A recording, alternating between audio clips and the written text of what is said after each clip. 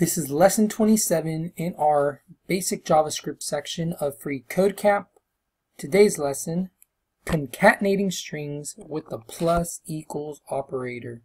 So we can also use the plus equal operator to concatenate a string onto the end of an existing string variable.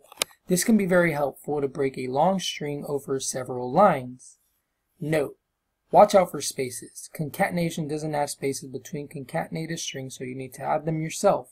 Instructions: build my string over several lines by concatenating these two strings. This is the first sentence, this is the second sentence, using the plus equals operator. So this is kind of similar to the previous lesson. I kind of forgot about this, but let's go down here and read. It tells us my string should have a value of, this is the first sentence, this is the second sentence, and we got to use the plus equal operator to build my string. So we only change code below there. As we can see, they have var our string, I come first, and then they have our string and they plus equals I come second.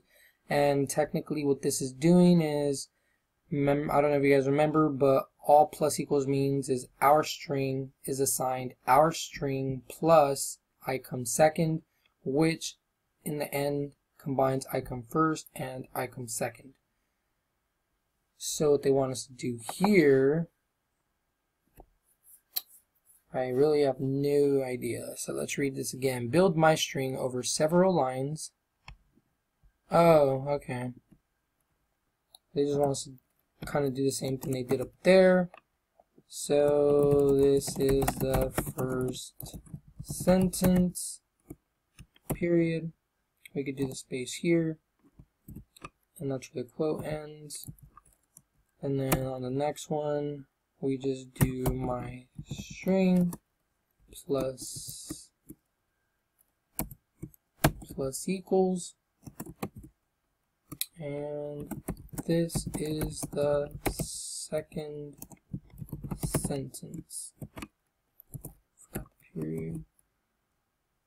Okay, and this is pretty much updating my string and adding to the end of this is the first sentence, they're adding this is the second sentence.